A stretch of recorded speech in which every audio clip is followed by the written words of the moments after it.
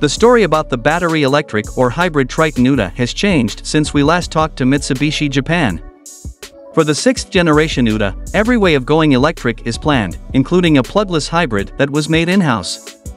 Hiroshi Nagaoka, Vice President of Engineering and Product Planning, said, "To give you a technical answer, it's really hard to package a PHEV because we have to build the frame so that it can also fit the battery and fuel tank. In the end, smaller batteries are what plug-in hybrids for utes need to work. It would be easier to package a Triton that runs on batteries alone or a plugless series parallel combination. Hybrid is very important because we might be able to change our current frames so that HEV can fit in the short term. It would be a great way to get electricity and cut down on CO2, Nagaoka-san said. Even though Mitsubishi is an alliance partner and could, theoretically, use Nissan's e-Power technology, they say this hybrid system isn't best for heavier cars.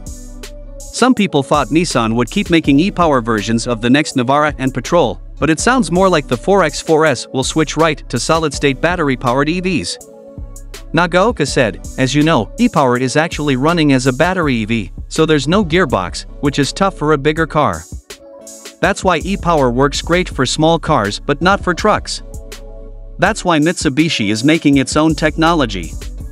Nagaoka confirmed that his engineers are working with suppliers right now to find an answer that could be shared with the alliance in the future. It's most likely going to be a diesel-electric hybrid, maybe based on the new Triton's 4N16 twin-turbo diesel 4-cylinder engine that makes 150 kilowatts per 470 Nm. It wasn't said if it would be set up like the Outlander PHEV or more like the systems from Toyota and Honda.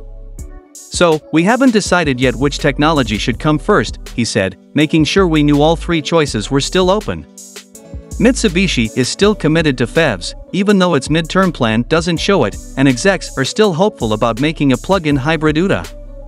But technology for batteries will get better, and then we'll be able to make plug-in hybrids with smaller, more efficient batteries.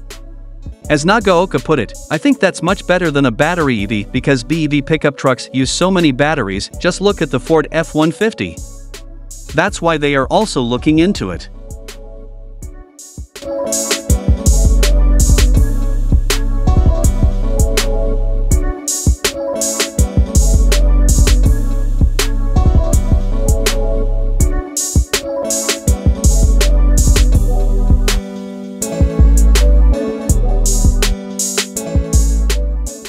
Please support our channel, like, comment, share and subscribe. Thanks for watching.